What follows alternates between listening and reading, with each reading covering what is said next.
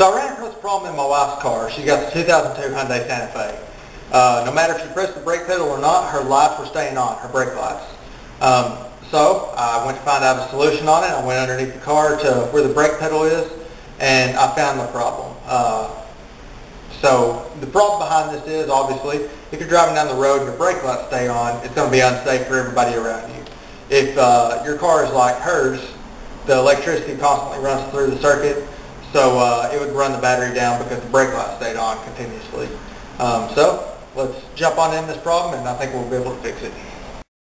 Okay, so here we are at the driver's seat, looking at the gas and brake pedals, obviously. With the problem being with the brakes, I'm going to follow the brake lever arm up from the pedal. I really hope that this is the best way to show you what I'm going to try to show. It's a difficult angle to shoot, but it's not really difficult to find, so if you can bear with me, you should be able to see what you're looking for. So following that arm up, okay, that's what we're looking at. So it's just at the end of the arm of the lever for the brake pedal. Scoot it away so it'll focus a little better.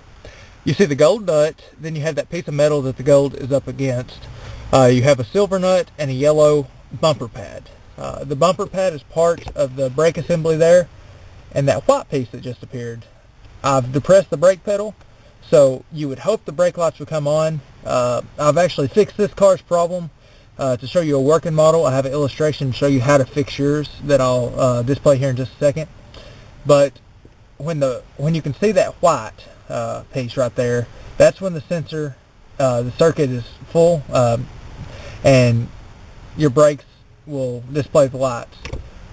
Now that you can't see it, you hope if your sensor is actually not faulty, your brakes would not be on, so your brake lights wouldn't be on either. Keep in mind everything we're looking at here for the illustration that I'm going to display now. You've got the nut, the piece of metal, another nut, your white piece, which is the sensor part, and then the yellow bumper pad that's attached to the brake pedal. Okay, so here's the illustration I was talking about using. You're going to have to use your imagination a little bit, but if we treat the bolt as the threaded rod that the two nuts sit on, obviously the two nuts is going to represent the gold and the silver nut. This washer is the piece of metal that was hanging down, kept everything in place.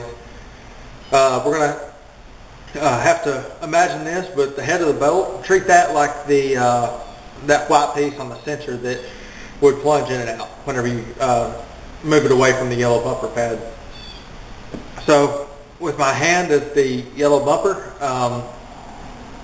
if I were to hit the brakes in this illustration, this would move away, and if it was working correctly, this would move away. The head of the bolt would be able to move this way, which that's the sensor, that white piece, and your brake lights would come on.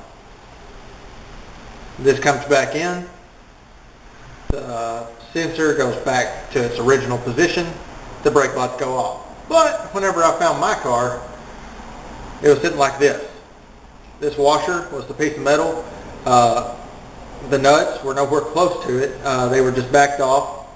You know, you drive 100,000 miles, that's bound to happen. So it's something that you want to add to your checklist whenever you do your maintenance or whatever. But in order to fix it, you tighten these up towards that piece of metal that came down that we looked at. So you got your two nuts tightened up against it. But you can't just arbitrarily choose where to do it. It has to be where that white sensor plunger is not showing. It's up against your yellow bumper pad whenever you're not hitting the brakes.